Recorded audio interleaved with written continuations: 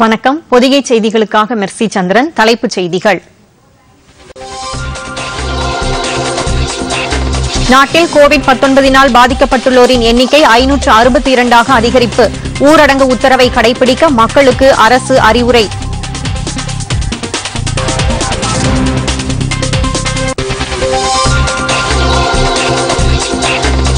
COVID-19 குறித்து வாரணாசி மக்களிடையே காணொலி காட்சி மூலம் இன்று மாலை உரையாற்றுகிறார் பிரதமர் நரேந்திர மோடி.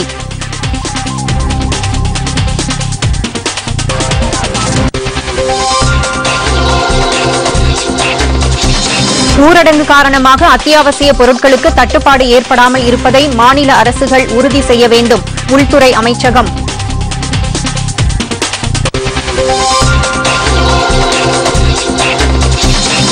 தமிழகத்தில் கொரோனா தடுப்பு நடவடிக்கை. உயர் அதிகாரிகளுடன் முதலமைச்சர் எடப்பாடி பழனிசாமி முக்கிய ஆலோசனை.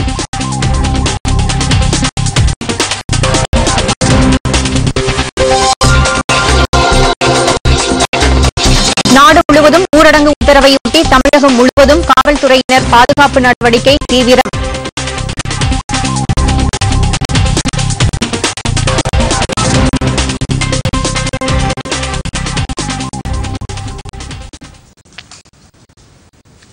இனி விரிவான செய்திகள்.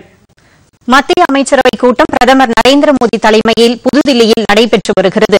கோவிட்-19 தடுப்பு நடவடிக்கை காரணமாக போதிய இடைவெளி விட்டு மத்திய அமைச்சர்கள் அமர்ந்துள்ளதாக தகவல்கள் தெரிவிக்கின்றன. நேற்று தொலைக்காட்சியில் உரையாற்றிய பிரதமர் தனித்திருப்பதே நோய் பரவாமல் இருப்பதற்கான சிறந்த நடவடிக்கையாக இருக்கும் என்று அறிவித்திருந்தார். இந்நோய் தொற்றை தவிர்ப்பதற்கு குறைந்தது 21 நாட்கள் தனித்திருப்பதே சிறந்தது என்று நிபுணர்கள் தெரிவித்துள்ளதாக பிரதமர் தமது உரையில் குறிப்பிட்டிருந்தார்.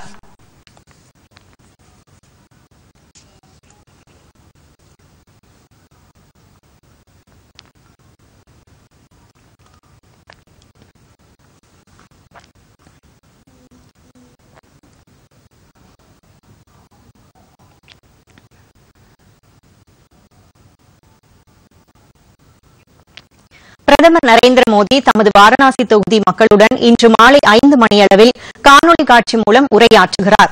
இதுகுறித்து அவர் வெளியிட்டுள்ள டுவிட்டர் பதிவில் கோவிட்-19 குறித்து தமது தொகுதி மக்களுடன் விவாதிக்க உள்ளதாக குறிப்பிட்டுள்ளார். இந்நிகழ்ச்சியில் இடம்பெற வேண்டிய கருத்துக்கள், கேள்விகள் குறித்து நமோ செயலியில் குறிப்பிடலாம் என்றும் அவர் தெரிவித்துள்ளார். கோவிட்-19 தடுப்பு நடவடிக்கை தொடர்பாக பல்வேறு தரப்பினருடன் பிரதமர் ஆலோசித்து வருகிறார். வீட்டில் உள்ளவர்களும் தனித்திருக்க வேண்டும் என்று அவர் அறிவுறுத்தியுள்ளார்.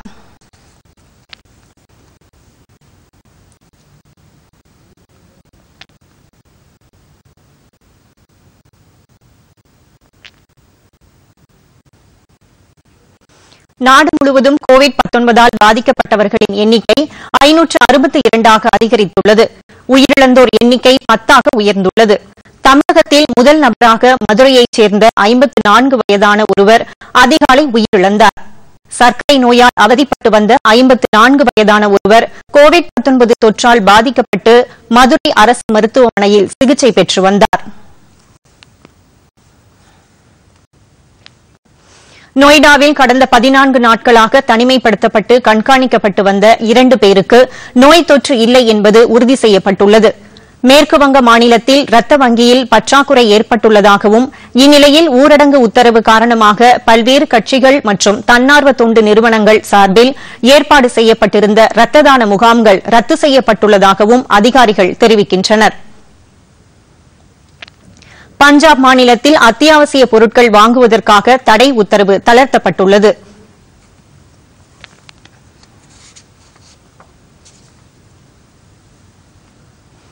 தெலுங்கானா மாநிலத்தில் புதிதாக 3 பேருக்கு நோய் தொற்று கண்டறியப்பட்டதை அடுத்து அங்கு பாதிக்கப்பட்டவர்களின் எண்ணிக்கை 39 அதிகரித்துள்ளது. இதற்கிடையே ஈரான் தலைநகர் டெஹ்ரானில் இருந்து 277 இந்தியர்கள் இன்று காலை தில்லி விமான நிலையம் வந்தடைந்தனர். ஈரான் நாட்டின் மகான் ஏர்லைன்ஸ் விமான நிறுவனம் இவர்களை எந்தவித கட்டணமும் இன்றி மனிதநேய அடிப்படையில் இந்தியாவிற்கு அழைத்து வந்தது.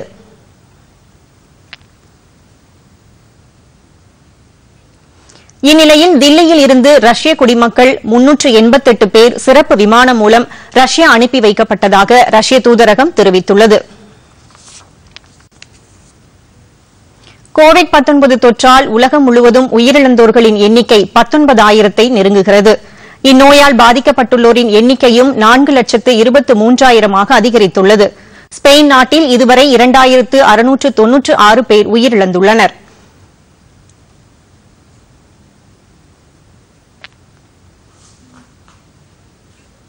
சீனாவின் வூகான் நகரில் நோய் பாதிப்பு குறைந்ததை அடுத்து கடந்த 9 வாரங்களுக்கு பிறகு பேருந்து போக்குவரத்து மீண்டும் தொடங்கியது. அங்கு புதிதாக 47 பேருக்கு நோய் தொற்று உறுதி செய்யப்பட்டுள்ளது. இத்தாலியில் பாதிப்பு குறைந்து வருகிறது. இங்கிலாந்து மற்றும் நியூசிலாந்து நாடுகளில் சில பகுதிகளில் ஊரடங்கு உத்தரவுகள் பிறப்பிக்கப்பட்டுள்ளன. அமெரிக்காவில் மருத்துவர்கள் இலவசமாக தங்கி சேவை செய்ய இடமளித்த இந்திய ஹோட்டல் நிறுவனமான ஓயோ நிர்வாகத்திற்கு அமெரிக்க அதிபரின் ஆலோசகர் இவாங்கா ட்ரம்ப் பாராட்டு தெரிவித்துள்ளார். அமெரிக்காவில் நோயால் உயிரிழந்தோரின் எண்ணிக்கை 150 அதிகரித்துள்ளது. பாதிக்கப்பட்டுள்ளவர்களின் எண்ணிக்கை 10,000 நெருங்குகிறது. நோய் தடுப்பு நடவடிக்கையாக பாகிஸ்தான் உள்நாட்டு விமான போக்குவரத்து சேவைக்கு அடுத்த மாதம் 2ஆம் தேதி வரை தடை விதித்துள்ளது. அந்நாட்டில் சுமார் 1000 பேர் நோயால் பாதிக்கப்பட்டுள்ளதாக தகவல்கள் தெரிவிக்கின்றன. 7 பேர் உயிரிழந்ததாகவும் 18 பேர் குணமடைந்ததாகவும் கூறப்படுகிறது. ரயில் போக்குவரத்தும் வரும் 31ஆம் தேதி வரை ரத்து செய்யப்பட்டுள்ளதாக பாகிஸ்தான் அறிவித்துள்ளது.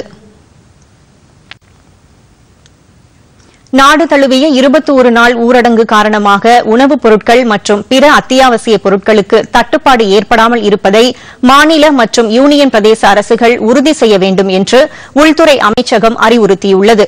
இதுகுறித்து அமைச்சகத்தின் சார்பில் அனைத்து மாநில மற்றும் யூனியன் பிரதேச தலைமைச் செயலாளர்களுக்கு கடிதம் எழுதப்பட்டுள்ளது. அத்தியாவசிய பொருட்களின் உற்பத்தி, விநியோகம், சேமிப்பு, அதற்கான போக்குவரத்து ஆகியவற்றிற்கு ஊரடங்கு உத்தரவில் இருந்து விலக்கு அளிக்கப்பட்டுள்ளதை அடுத்து அதற்கான பணிகள் சீராக நடைபெற்று வருவதை கண்காணிக்குமாறு கூறப்பட்டுள்ளது. இப்பணிகளில் தடை ஏதும் ஏற்படாமல் இருப்பதற்காக மாநில மற்றும் மாவட்ட அளவில் 24 மணி நேர கட்டுப்பாட்டு அறை அமைக்கப்பட வேண்டும் என்று தெரிவிக்கப்பட்டுள்ளது. அத்தியாவசிய பொருட்களுக்கான பணியாளர்கள், சுகாதாரத்துறை ஊழியர்கள் ஆகியோரின் வசதிக்காக மாநில அரசுகளின் சார்பில் தொலைபேசி உதவி எண் வசதி ஏற்படுத்த வேண்டும் என்றும் உள்துறை அமைச்சகம் அறிவுறுத்தியுள்ளது. சென்னை ஐசிஎஃப் மற்றும் சித்தரஞ்சன் ரயில் எஞ்சின் தொழிற்சாலை உள்ளிட்ட ரயில்வே உற்பத்தி பிரிவுகள் கோவிட்-19 சிகிச்சைக்கு தேவையான மருத்துவ உபகரணங்களை உற்பத்தி செய்வதற்கான வாய்ப்புகளை ஆராயுமாறு ரயில்வே அமைச்சகம் கேட்டுக் கொண்டுள்ளது. படுக்கைகள், தள்ளுவண்டி, ஸ்ட்ரெச்சர், வெண்டிலேட்டர், முகக்கவசம், கையுறை போன்றவற்றை தயாரிப்பது குறித்து பரிசீலிக்குமாறு இந்த தொழிற்சாலைகளின் பொது மேலாளர்களுக்கு கடிதம் அனுப்பப்பட்டுள்ளது.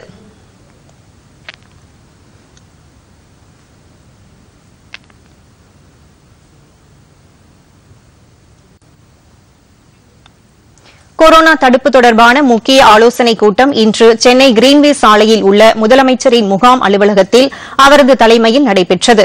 தலைமைச் செயலாளர் உள்ளிட்ட அரசு துறை உயர் அதிகாரிகள், மாநில காவல்துறை தலைவர் உள்ளிட்ட காவல்துறை அதிகாரிகள் ஆகியோர் கூட்டத்தில் கலந்து கொண்டனர். மாநில அரசின் சார்பில் இம்மாதம் 31ஆம் தேதி வரை ஊரடங்கு உத்தரவு அமல்படுத்தப்பட்டுள்ள நிலையில் பிரதமர் நரேந்திர மோடி 21 நாட்கள் ஊரடங்கை அமல்படுத்த அறிவிப்பு வெளியிட்டிருந்தார்.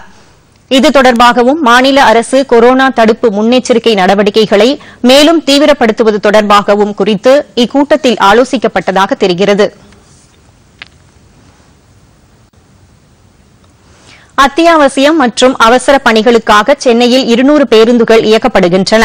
இதுகுறித்து மாநில போக்குவரத்து துறை அமைச்சர் எம்.ஆர். விஜயபாஸ்கர் மாநகர போக்குவரத்து கழக நிர்வாகத்திற்கு உத்தரவிட்டுள்ளார்.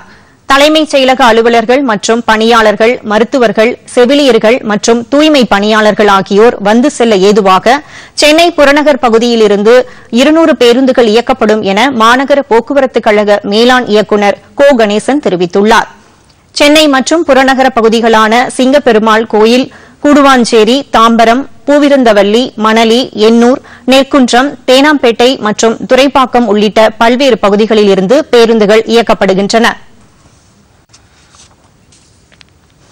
நாடு தழுவிய ஊரடங்கு காரணமாக தேசிய மக்கள் தொகை பதிவேடு கணக்கெடுப்பு பணிகள் ஒத்திவைக்கப்பட்டுள்ளன. இத்திட்டத்தின் முதற்கட்ட பணிகள் வருகிற ஏப்ரல் 1ஆம் தேதி தொடங்குவதாக இருந்தது.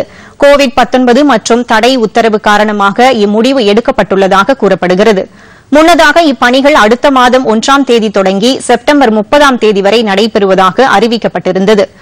இப்பணிகளுக்காக 3941 கோடி ரூபாய் ஒதுக்க மத்திய அமைச்சரவை ஒப்புதல் அளித்துள்ளது. கடைசியாக தேசிய மக்கள் தொகை கணக்கெடுப்பு 2010ஆம் ஆண்டு மேற்கொள்ளப்பட்டிருந்தது.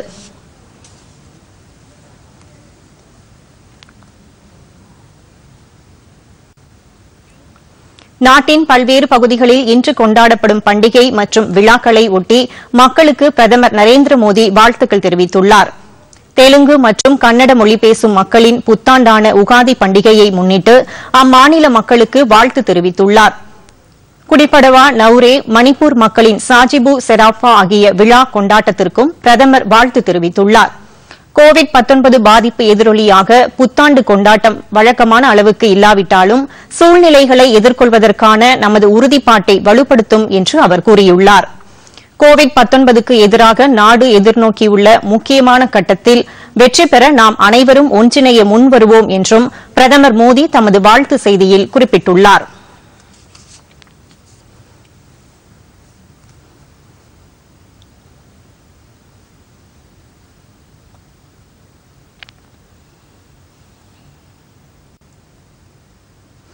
நாடு முழுவதும் ஊரடங்கு உத்தரவு பிறப்பிக்கப்பட்டுள்ள நிலையில் சென்னையில் காவல்துறையினர் மற்றும் அத்தியாவசிய பிரிவினர் மட்டும் தங்களது பணிகளை செய்து வருகின்றனர்.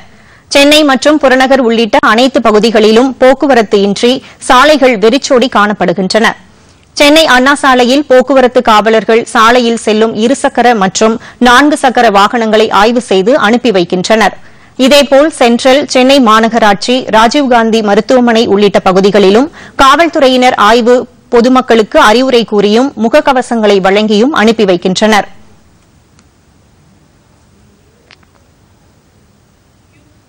பாரிமுனை, சென்னை உயர்நீதிமன்றம், பார் கவுன்சில் மற்றும் மெட்ரோ ரயில் நிலையங்களில் ஆட்கள் நடமாட்டம் இல்லாமல் வெறிச்சோடி காணப்படுகின்றன. பெரும்பாலான வணிக கடைகள் மூடப்பட்டுள்ளன. துப்புரவு பணியாளர்கள் பல்வேறு பகுதிகளில் கிருமி நாசினி தெளிப்பது, தண்ணீர் கொண்டு சுத்தம் செய்வது உள்ளிட்ட பணிகளை மேற்கொண்டு வருகின்றனர்.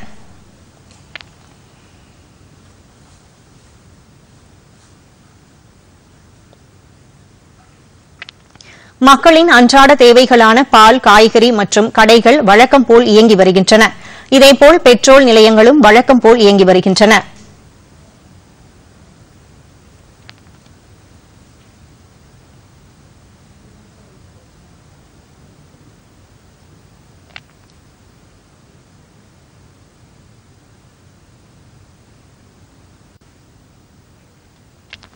தமிழகத்தில் ஊரடங்கு உத்தரவையொட்டி நெல்லை மாவட்டம் முழுவதும் அமைதி நிலவுகிறது. நேற்று மாலை முதல் மாவட்டத்தின் எல்லைகள் மூடப்பட்டுள்ளதால் சாலைகள் வெறிச்சோடி காணப்படுகின்றன. நெல்லை மற்றும் மாவட்டத்தின் பல பகுதிகள் போக்குவரத்து இன்றி காணப்படுகின்றன. அத்தியாவசிய பொருட்களை வாங்குவதற்காக மட்டுமே மக்கள் வெளியே வருகின்றனர். சேலம் மாவட்டத்தில் வெளியூரிலிருந்து வேலை பார்ப்பவர்கள் அனைவரும் நேற்று முன்தினம் இரவு முதலே தங்களுக்கு ஊர்களுக்கு புறப்பட்டு சென்றனர். இன்று சேலம் மாவட்டத்தின் பல்வேறு பகுதிகளில் அரசு மற்றும் தனியார் போக்குவரத்துகள் சேவைகள் நிறுத்தப்பட்டுள்ளதோ ஆட்டோக்களும் இயங்கவில்லை. துப்புரவு பணியாளர்கள் சேலம் மாநகராட்சியின் முக்கிய பகுதிகளில் கிருமி நாசினி தெளிக்கப்பட்டு வருகிறது. பெரும்பாலான இடங்கள் மக்கள் நடமாட்டமின்றி காணப்படுகிறது.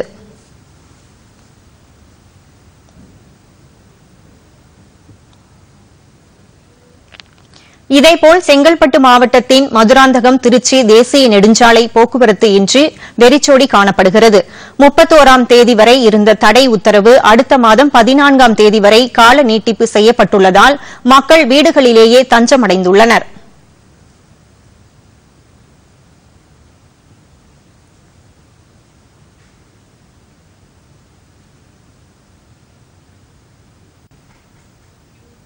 தொடர்வது விரைவுச் செய்திகள்.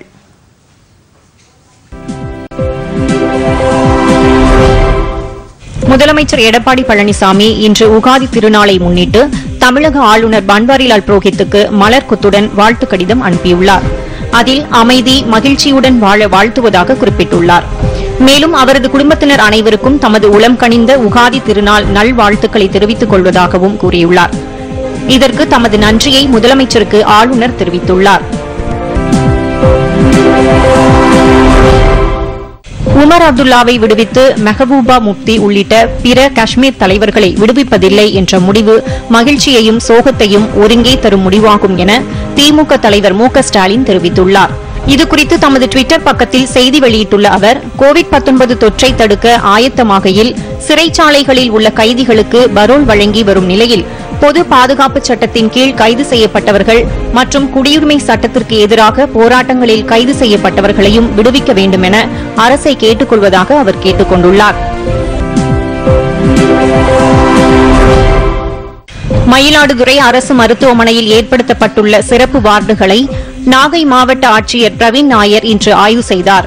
கோவிட்-19 தொற்று அறிகுறி உள்ளவர்கள், பாதிக்கப்பட்டவர்கள், பாதிப்பில் இருந்து குணமடைந்தவர்கள் என 3 பிரிவுகளாக மருத்துவமனையின் புதிய கட்டடத்தில் தனித்தனியாக சிகிச்சை அளிக்க திட்டமிடப்பட்டுள்ளதாகவும், நாகை மாவட்டத்தில் இதுவரை யாருக்கும் தொற்று பாதிப்பு ஏற்படவில்லை என்றும் ஆட்சியர் அப்போது கூறினார்.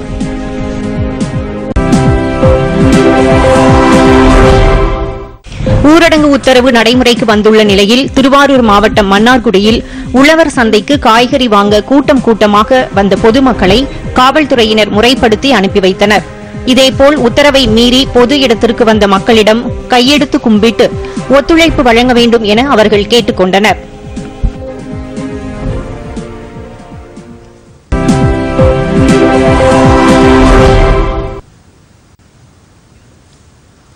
மருத்துவ செலவுகளை குறைத்து பணத்தை வேறு சில திட்டங்களுக்கு பயன்படுத்திக் கொள்ளும் வகையில் மக்களுக்கு பிரதமர் நரேந்திர மோடியால் கொண்டுவரப்பட்ட ஜன் ஆஷாதி திட்டம் கோவை மாவட்டத்தில் சிறப்பாக நடைமுறைப்படுத்தப்பட்டு வருகிறது.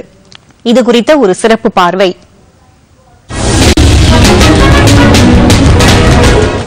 கோவை மாவட்டத்தில் மலிவு விலை மக்கள் மருந்தகங்கள் என்ற பெயரில் செயல்படுத்தப்பட்டு வரும் இத்திட்டம் சித்தாபுதூர், கவுண்டம்பாளையம், சிங்காநல்லூர் உள்ளிட்ட 22 இடங்களில் விற்பனை மையங்கள் ஏற்படுத்தப்பட்டுள்ளன.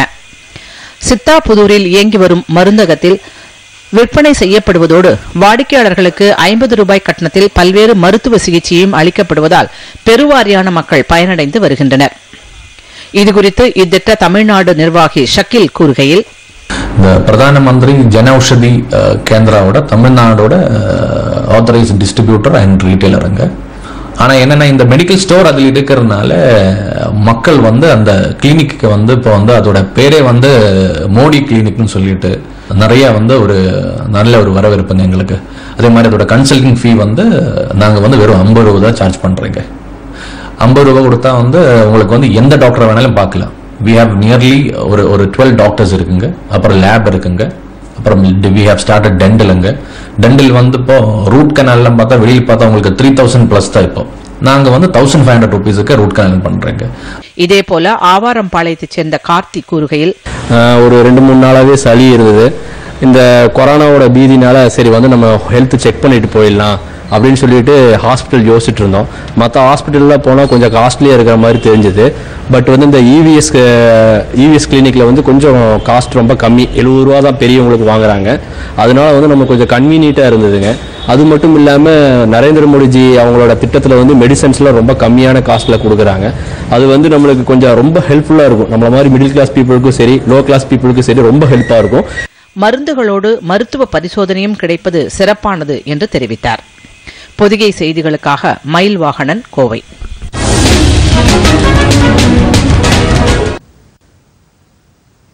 அடுத்து வருவது உலகச் செய்திகள்.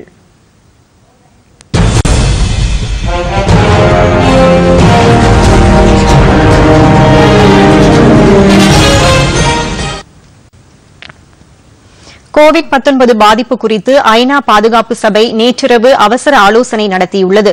பாதுகாப்பு சபையின் வரலாற்றில் முதல் முறையாக காணொலி காட்சி மூலம் இந்த ஆலோசனை நடத்தப்பட்டுள்ளது. பாதுகாப்பு சபை மூடப்படாவிட்டாலும் நியூயார்க் மாகாண ஆளுநர் உத்தரவின்படி பாதுகாப்பு சபை ஊழியர்கள் வீட்டில் இருந்தபடியே பணியாற்ற அறிவுறுத்தப்பட்டுள்ளது.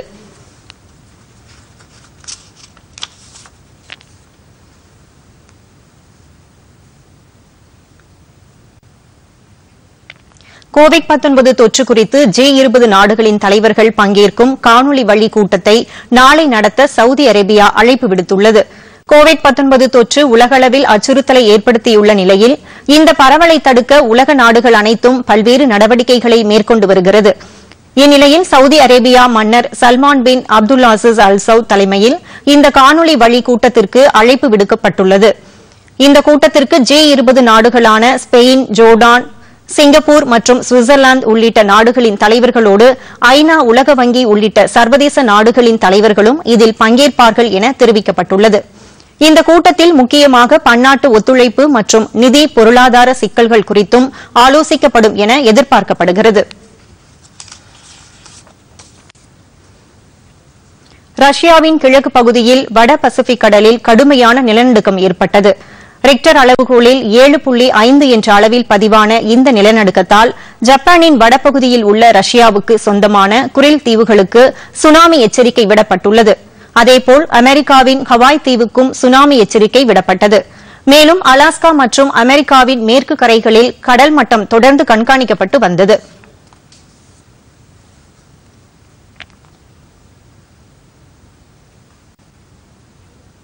பங்களாதேஷ் நாட்டில் முன்னாள் பிரதமர் கலிதா ஜியாவின் சிறை தண்டனை குறைக்கப்பட்டுள்ளதாக அந்நாட்டு அரசு தெரிவித்துள்ளது. பங்களாதேஷின் முன்னாள் பிரதமரும் பங்களாதேஷ் தேசியவாத கட்சியின் தலைவருமான கலிதா ஜியாவுக்கு ஊழல் வழக்கு ஒன்றில் 10 ஆண்டுகள் சிறை தண்டனை விதிக்கப்பட்டது. 2017ஆம் ஆண்டு முதல் அவர் சிறையில் உள்ளார். உடல்நலம் பாதிக்கப்பட்டதை அடுத்து அவரை விடுவிக்க வேண்டுமென அவரது கட்சி வலியுறுத்தி வந்தது. இந்நிலையில் வீட்டில் இருந்தபடி சிகிச்சை மேற்கொள்ள அவருக்கு அனுமதி வழங்க அந்நாட்டு அரசு முடிவு செய்துள்ளது.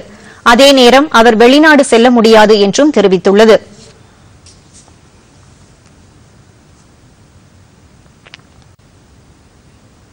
அடுத்து வருவது வணிகச் செய்திகள்.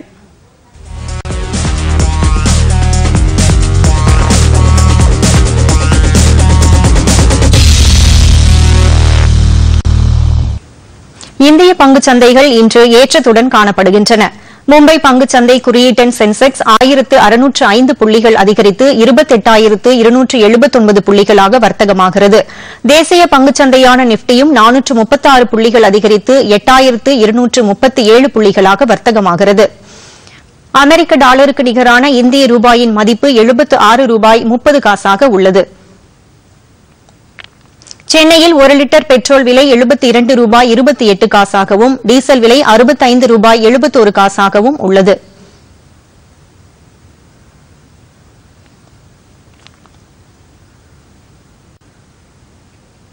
அடுத்து வருவது விளையாட்டுச் செய்திகள்.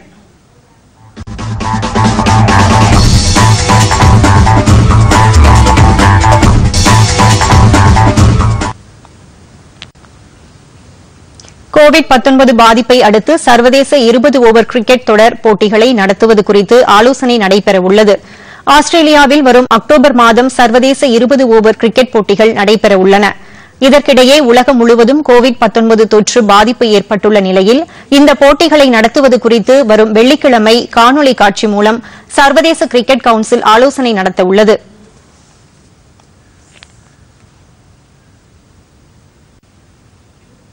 இனி வருவது வானிலை.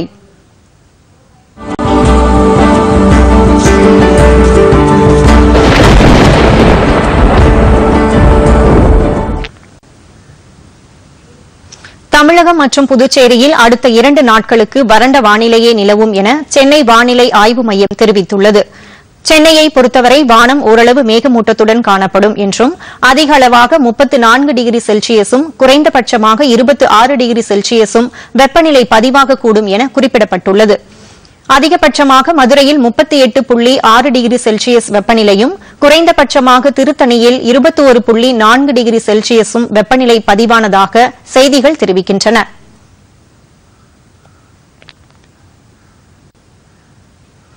அடுத்து உலகின் பல்வேறு பகுதிகளில் நடைபெற்ற சில நிகழ்வுகளின் தொகுப்பு. கோவிட்-19 பரவலை தடுக்கும் வகையில் ஆஸ்திரேலியாவில் இளைஞர்கள் புத்தகங்களை படித்து பயனுள்ள வகையில் பொழுதை கழித்து வருகின்றனர். உலகம் முழுவதும் கோவிட்-19 தொற்றை தடுக்கும் வகையில் அரசின் கோரிக்கைகளை ஏற்று பொதுமக்கள் தங்களை தனிமைப்படுத்திக் கொள்ளும் நடவடிக்கையில் ஈடுபட்டு வருகின்றனர்.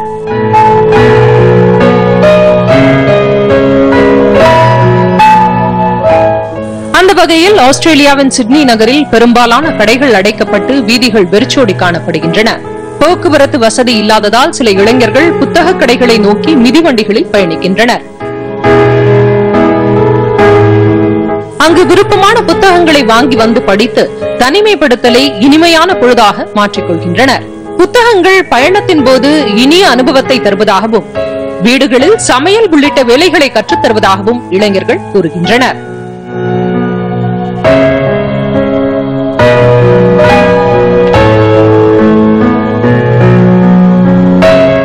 I think people are really grateful. I think there's a lot of anxiety. People are pretty uncertain, and so being able to receive something without having to leave their house is, they're just really grateful to still be able to access the things that give them joy, but not having to leave their house.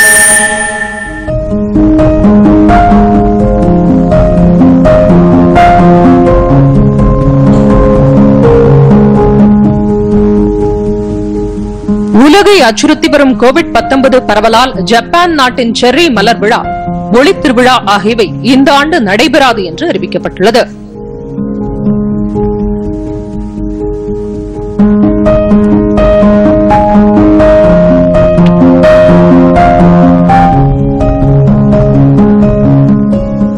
இந்நிலையில் அங்குள்ள அலங்கார விளக்குகளை தயாரிக்கும் கடைகள் வாடிக்கையாளர்கள் இல்லாததால் களை இழந்து காணப்படுகின்றன.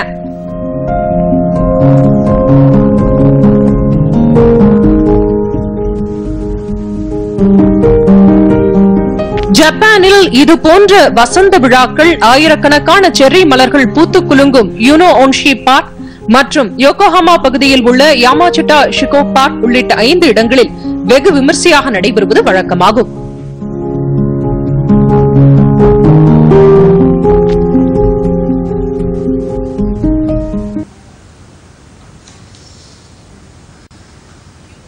மீண்டும் தலைப்புச் செய்திகள்.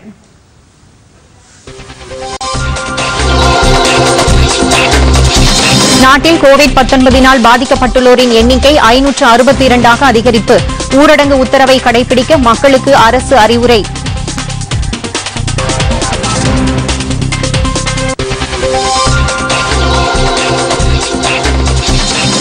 கோவிட்-19 குறித்து வாரணாசி மக்களிடையே காணொலி காட்சி மூலம் இன்று மாலை உரையாற்றுகிறார் பிரதமர் நரேந்திர மோடி.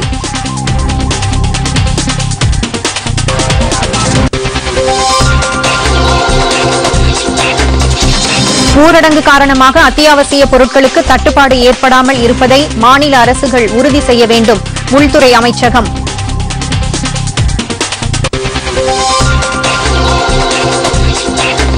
தமிழகத்தின் கொரோனா தடுப்பு நடவடிக்கை, உயர் அதிகாரிகளுடன் முதலமைச்சர் எடப்பாடி பழனிசாமி முக்கிய ஆலோசனை.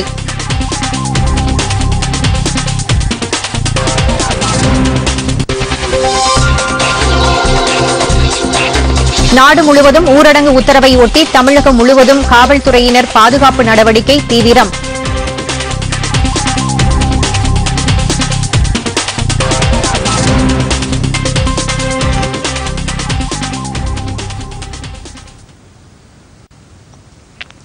பொதிகை செய்திகளை யூடியூபில் தமிழ் நியூஸ் தூர்தர்ஷன் என்ற சேனலிலும், ட்விட்டரில் Tamil news Doordarshan @DD news Chennai என்ற பக்கத்திலும் காணலாம்.